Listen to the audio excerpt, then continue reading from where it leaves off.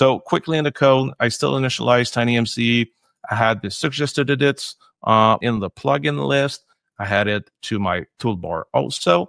And the only real thing that I really have to do is the suggested edit model here. I need to provide a model. I need to provide a JSON model of all the editions that were done before. So again, I should retrieve this from a database. Here, I'm faking a database. So I changed the code a little bit to give you another way to fake it.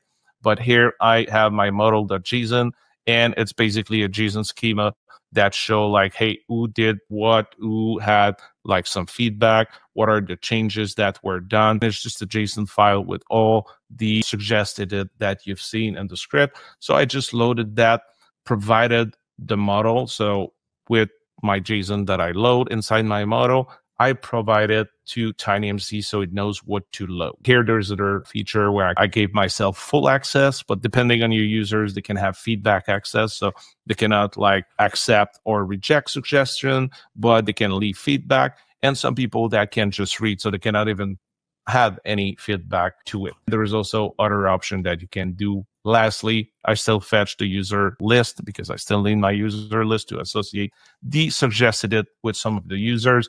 Here, I did it another way, so you can see also another way to do it. So I just put inline code to fetch the user again from, my fake user API.